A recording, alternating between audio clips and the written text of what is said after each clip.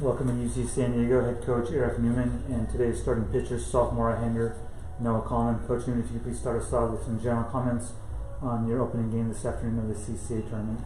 Yeah, I mean, it was a hard-fought game. We did not play very well, and some of that had to do with them. Pomona did a good job. Eisenhart pitched well.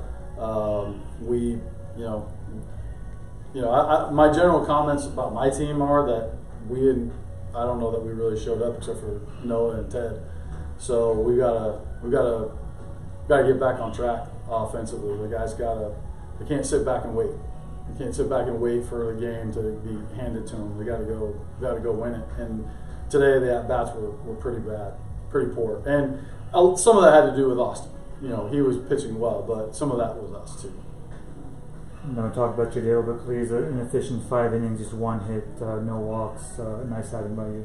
When I heard that I was starting the first game, I was really, really excited. You don't get to start the first game in the CCAA tournament too often, so I was ready for it, especially coming off last week. Just past few weeks, changing my mentality of not trying to be so fine, just throwing strikes, letting my fastball do the work. And I mean, I think I threw 1 or 2 splitters that were actual strikes. Other than that, it was all fastballs. So I was really happy to at least keep my team in the game for as long as I could. Back-to-back solid outings, solid starts by you. You know that you will be moving on to the regional regardless of what happens here. How much confidence does this give you back-to-back? You're heading to the NCAA championship. Yeah, it's huge. Especially middle half of the year, confidence was shaking a little bit. Just trying to do too much instead of just letting my fastball do the work. So going into the regional, really a lot of confidence.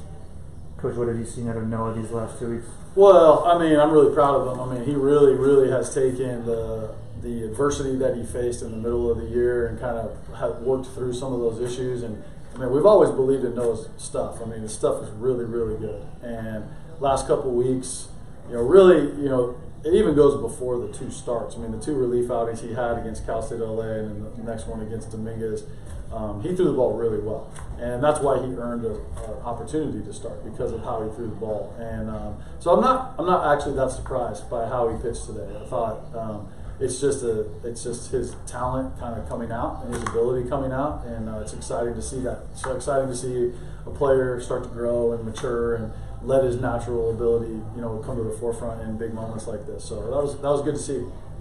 Coach, finally, certainly no stranger to winning this tournament. You'll have to do it the hard way now.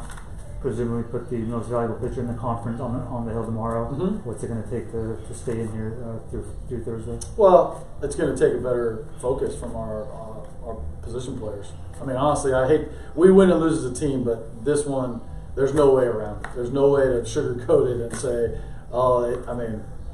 we did not play well.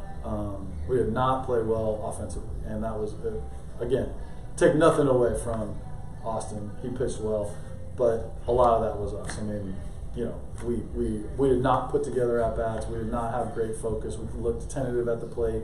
So that's players got to overcome that. They got to overcome that experience, and they got to overcome that what happened today and come out and play with a different sense of urgency tomorrow. Thank you for your time. Good luck. Thanks.